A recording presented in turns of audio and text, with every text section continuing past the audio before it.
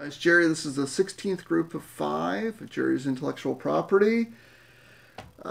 The 76, Ross Petty. He used to take my kids to go see his plays downtown all the time. He had a character that said, "I want it, I need it, I must have it." And he would just overplay it and dramatize it.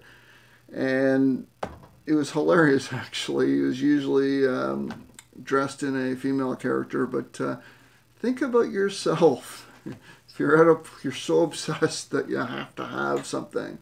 I can't remember the name of the movie where the Queen wanted the apple, and I think Snow White had it or something like that. But anyways, hilarious. But think about yourself if you're obsessed with getting something. 77 comes from a buddy of mine who wrote the book on horse racing logic, which is the track takes 95% of the money. So Glenn Jones wrote the book, Horse Racing Logic. First thing to remember is track takes 95% of the money. So if you're playing the ponies, keep that in mind, which leads into 78.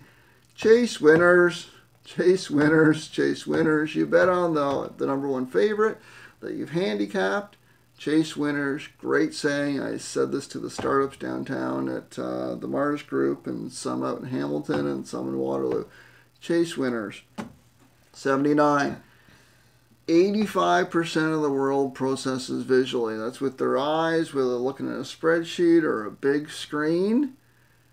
85% of the world processes visually. Even if they're reading on a sheet of paper, they process it visually before they read it. 85% of the world.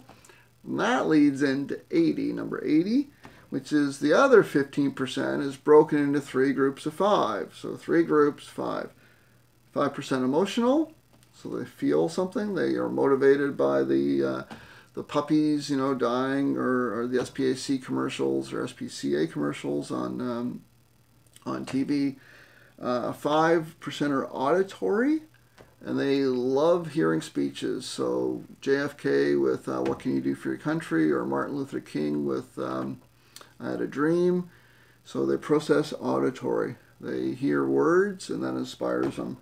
And the other 5% are idea-based. So this would be Elon Musk, comedians, but 85% are visual, and then the other 3 groups of 5, which are emotional, auditory, and idea-based.